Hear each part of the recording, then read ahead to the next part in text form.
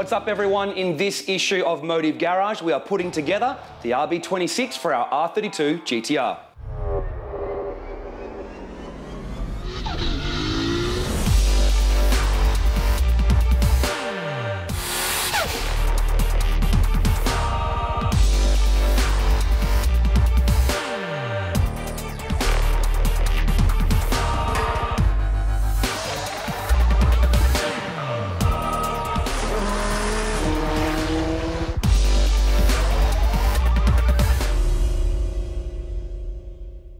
Now, if you saw the last video on our R32 GTR, you would have seen that we had a piston failure, which led to a catastrophic engine failure. The block was destroyed, and pretty much all of the entire bottom end got thrown in the bin, and we had to start again. Now, at that point, we had to make a choice. 2.6 stroker, 3 litre block, 3.2 stroker. What do we do? There's a lot of options with the RB.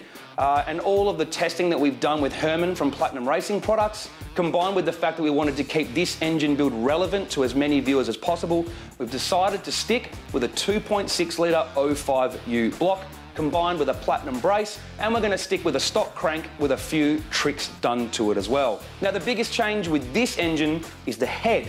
The experience that we've got with Croydon Racing Developments and the cars they've built and what we've done, when it comes to RB26 heads, their attitude is pretty much leave it stock and just use the, aftermarket springs and cams.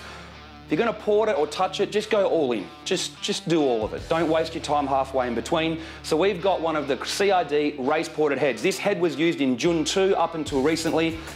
This head is made as much as 2,000 horsepower. The same head is in War GTR, Drew's R34 time attack car. All we do is we spec the camshaft size and duration to basically suit the turbo capacity and the application for the driving. What we can do now is let's take a look, run you through the entire engine build. Let's go.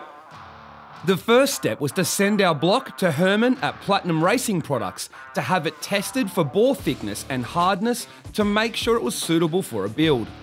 It came back with all bores over 3.1mm thickness, with its 86.5mm bore and hardness of 242, which is average for an 05U. Basically, our block wasn't bad, but it wasn't above average in any way. Next step was to have the block machined for a platinum brace, so it could help improve the strength of the factory block. It was then off to Duncan Foster to have the machine work done. The block was line bored and honed as it has ARP main studs going in, which when tightened up can distort the bearing cap slightly compared to factory. This block had previously been torque plate bored and honed, so it was only getting a light hone ready for another set of 86.5mm pistons. And lastly, it was decked and cleaned, ready for assembly by the guys at Croydon Racing Developments. The guys from Duncan Foster also balanced our factory 2.6 long nose crank, which was also sent off to be shot peened on the radiuses. A couple of tricks to help keep it alive at over 1,000 engine horsepower. Next, we had to choose the internals of the engine. Neato Performance Engineering I-beam rods were chosen for this build as our power target is beyond what the H-beam is designed for. They come with ARP rod bolts and a stronger gudgeon pin. 86.5mm Neato forged pistons were chosen for this build, along with a Neato billet oil pump once again, but this time we used a Neato 1.1mm head restrictor due to the high pressure that we'll be running. We also installed a Neato head drain kit this time around for better oil control. And once again, we went for a Neato Performance Engineering metal head gasket in standard thickness, along with a Neato gasket kit.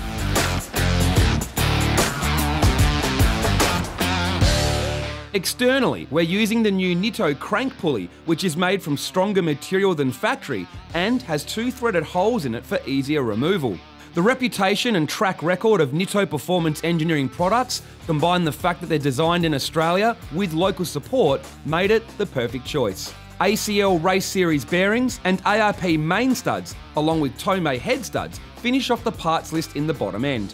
We reused our CRD spec enlarged sump with baffles and extended pickup, and we're also reusing our Ross balancer again. The platinum brace also spaces the sump further down and helps add some extra oil capacity as well. Our new head is a CRD race-ported item, the same as used in War GTR, Drew's Time Attack R34, and was used in Jun 2 up until the end of 2018.